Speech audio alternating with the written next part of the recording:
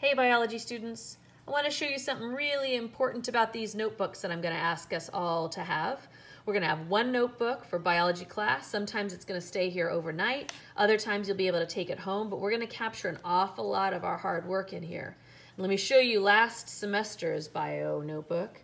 It's big, it's beefy, and it is packed with handwritten things as well as mounted items. So here's the most important thing about your notebook. First off, it should be about 100 pages. And this one I got, it's a 3-subject notebook. That's not necessary.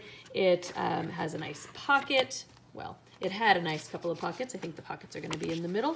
And I may have torn off the front pocket. But this one, I think, was probably close to $5 at Target, which is a little bit high priced. But here's the trick that you have to check before you make any purchases. Take an 8.5 by 11 piece of paper and put it in the notebook and see if it fits on that page neatly, and then you can close it and make sure it doesn't hang out the side. So that fits very nicely with this 3-subject notebook. I found a little bit smaller one that was a lower price point. This was just a 1-subject notebook, which was great. Again, by 5-star. It's kind of got a nice heavy-duty cover, which I think is very helpful.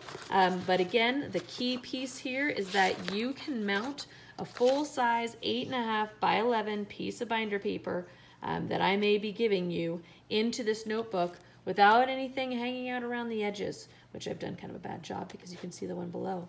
My favorite, well, I don't know if it's my favorite, but my favorite least expensive option was one that I found at Walmart. This was Pen and Gear.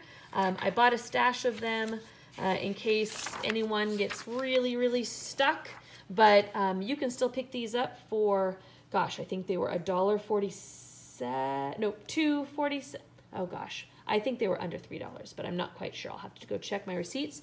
But again, you pop this thing open, you make certain that an 8.5 by 11 piece of paper is gonna fit in there. Boom, you're set.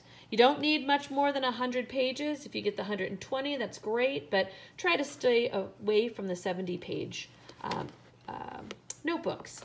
Last thing, some of these notebooks look so great and the price points are dreamy. However, if you're really not careful, what's going to happen is what happened to me the first time I went shopping this summer. I went in, grabbed a bunch of these notebooks, brought them back to the classroom. This is how I would try and mount this in. It's not going to fit that way. And then I'm going to close it up and dag-nabbit if it's not going to hang out.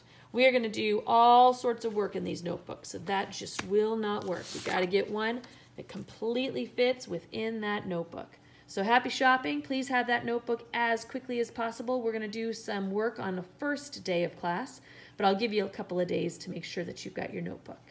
Thanks. Send me an email if you have any questions at all.